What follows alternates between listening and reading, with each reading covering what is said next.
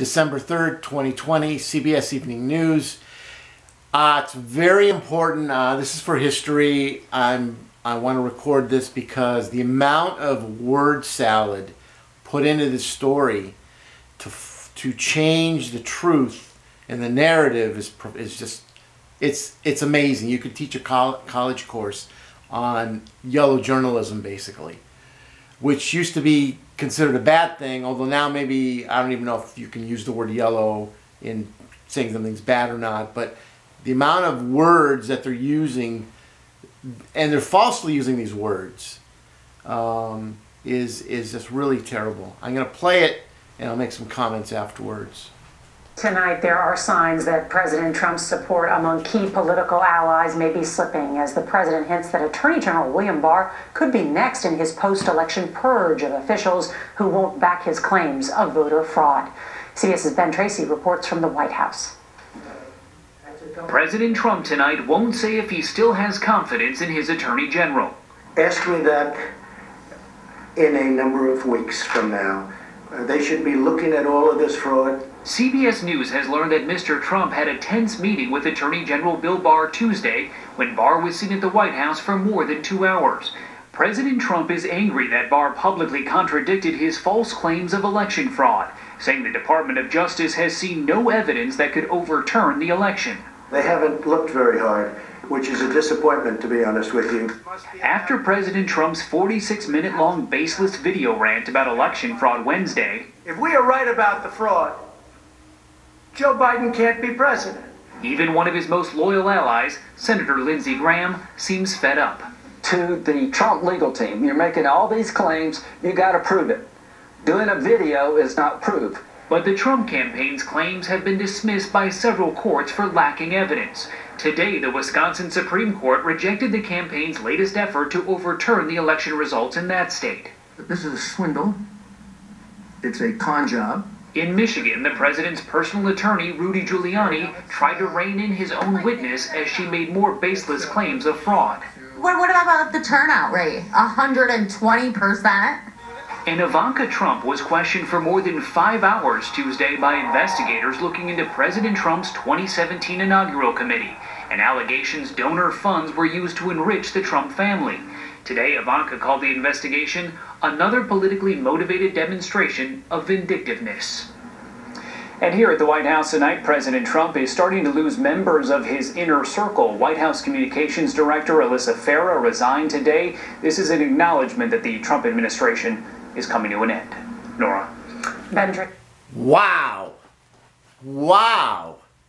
We've got concluding statements by reporters about what something means. Really? I'm going to go back and play this, and I'm going to pause at key moments and just point out, in case you didn't catch it, because it's so slickly done. But there are definitely lies in here that need to be refuted. And there we go. Maybe slipping as the president. Okay, here we go. And the incredible nurses that care for them. Agent Diaz, thank you. Tonight, there are signs that President Trump's support among key political allies may be slipping. Okay, that's irrelevant. It's irrelevant if support is allegedly slipping, which they didn't even use the word allegedly. There is constant pressure to move forward without reviewing what might have happened in the 2020 election. So this isn't the story. The story is that they don't care what might have happened in the 2020 election. That's the story. May be slipping as the president hints that Attorney General William Barr could be next in his post-election purge of officials who won't back his claims of voter fraud. CBS's Ben. Well, that was amazing. They actually didn't put baseless claims or fraudulent claims. I bet she gets fined for that, because almost every time they use the word claims with Trump, they'll put it in baseless or fraudulent. She actually didn't there. But they'll make up for it in a moment. Ben Tracy reports from the White House. President Trump tonight won't say if he still has confidence in his Attorney General. Ask me that in a number of weeks from now. They should be looking at all of this fraud. CBS News has learned that Mr. Trump had a tense meeting with Attorney General Bill Barr Tuesday when Barr was seen at the White House for more than 2 hours. President Trump is angry that Barr publicly contradicted his false claims of... You can't use the word... See, he used the word false claims. He can't say that. He can't prove that. It's baseless for him to say that the president's claims are fraudulent. His false claims of election fraud, saying the Department of Justice has seen no evidence that could overturn the election. Okay, so first there was no widespread evidence of voter fraud. You know, they're saying there was only 40 or 50,000 votes is the difference between who won this time in the key states. So how can anybody know that there wasn't that amount of voter fraud targeted in specific states to flip the election? They don't know that. That's not that many votes.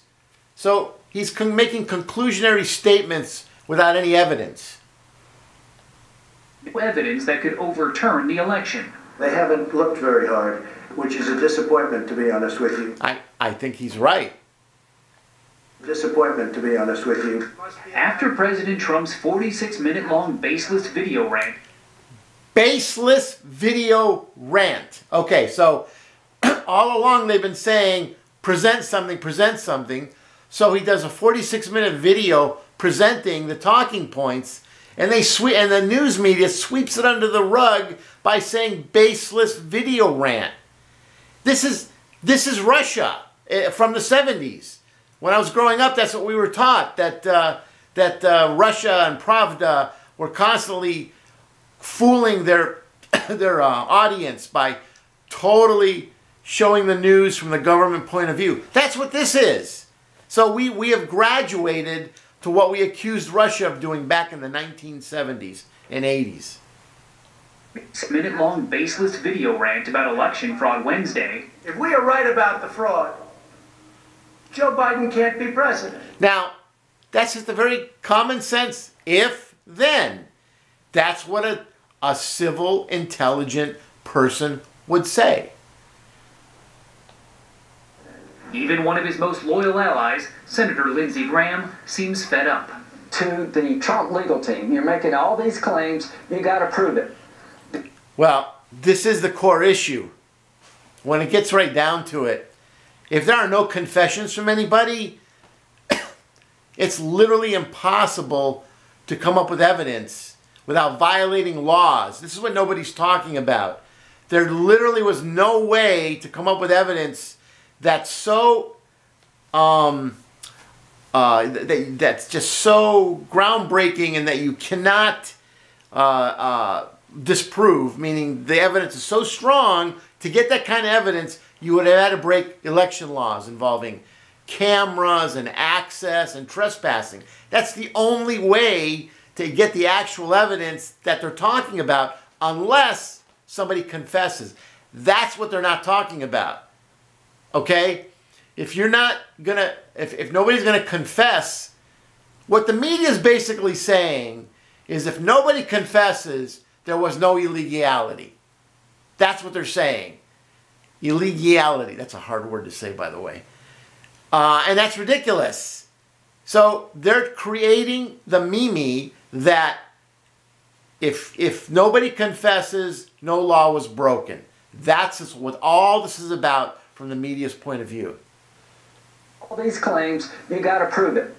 Doing a video is not proof. Well, actually doing a video, it's like people who are taunting out there, a lot of taunters out there, well, prove it. Well, you haven't said anything. So every time they deliver more, they get shut down by somebody saying, oh, but you didn't prove it. Right, nobody confessed. So they're not using the right words, so we're not getting an intelligent analysis of the situation. Doing a video is not proof. But the Trump campaign's claims have been dismissed by several courts. You didn't use baseless there. What happened? By several courts for lacking evidence. Today, the Wisconsin Supreme Court rejected the campaign's latest effort to overturn the election results in that state. Well, nobody's gonna... You see, the use of the word overturn is very controversial. It makes it sound like the president's saying, hey, flip the result, we won. Questioning the process is the same thing as overturning the election. So, but instead of saying questioning the process for review, that there was suspicious activity, they just say that, oh, well, the president wants to win, and they didn't let him win because it was outrageous, it was baseless. That's a total fabrication of reality, of what's going on. State. This is a swindle. It's a con job. In Michigan, the president's personal attorney, Rudy Giuliani, tried to rein in his own witness as she made more baseless claims of fraud. Now that to me was the worst of them all. Okay, that's not what happened. The woman was basically rude. Okay, I'll say it. She was so amped up with emotion that the issue of whether or not what she said was true is not provable. Giuliani, I watched the video online, he reined her in because she kept interrupting the person who was trying to ask questions. She was so amped up she couldn't calm down. So he misrepresented this. This is the most this is such fraud. What he just did, what the reporter just did, is so fraudulent. I'm going to play it again. Again, the president's personal attorney, Rudy Giuliani, tried to rein in his own witness as she made more baseless claims of fraud. What about the turnout rate? 120%? So what about that? Is anybody going to answer? That was one of her, that's why she got so amped up, that there was allegedly more turnout than registered voters. So if it's not true, then just say what the number was. Put yourself out there. Don't just mock somebody. Say it was not 120%, it was 85%.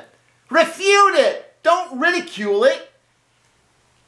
120%? And Ivanka Trump was questioned for more than 5 hours Tuesday by investigators looking into President Trump's 2017 inaugural committee. Okay, now, what was that? Why was that added in? That has nothing to do with the election.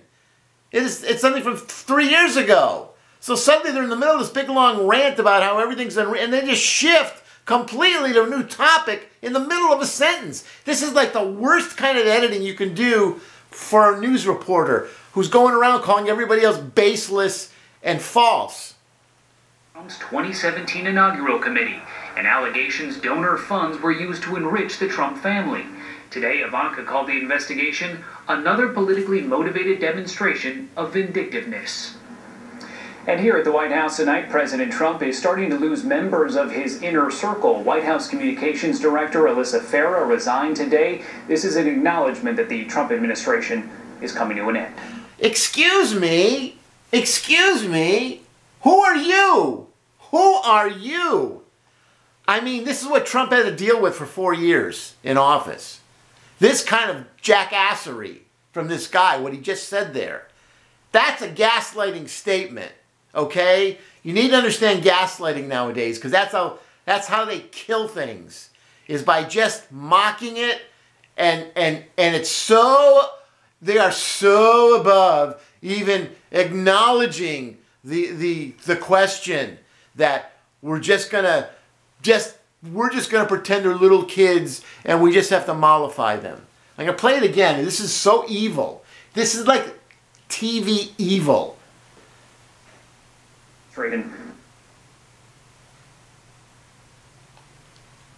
And allegations donor funds were used to enrich the Trump family. Today, Ivanka called the investigation another politically motivated demonstration of vindictiveness. Here it is. And here at the White House tonight, President Trump is starting to lose members of his inner circle. White House Communications Director Alyssa Farah resigned today. This is an acknowledgement that the Trump administration is coming to an end. This is an acknowledgement? From who? By who? By Trump? So not only do you not ever actually foundationally refute anything Trump says, you then are saying, oh, and by the way, he's over now. Like you're God? Really? Were you elected? Who elected you? Who is this guy? Let me see if he says his name. This prison is coming to an end. Nora. Ben Tracy, thank you. Ben Tracy.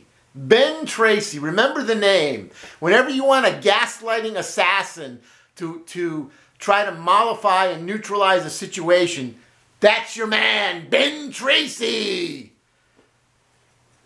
Okay. Anyway, I feel it's important for you to understand this kind of. This is not reporting. This is, again, word salad.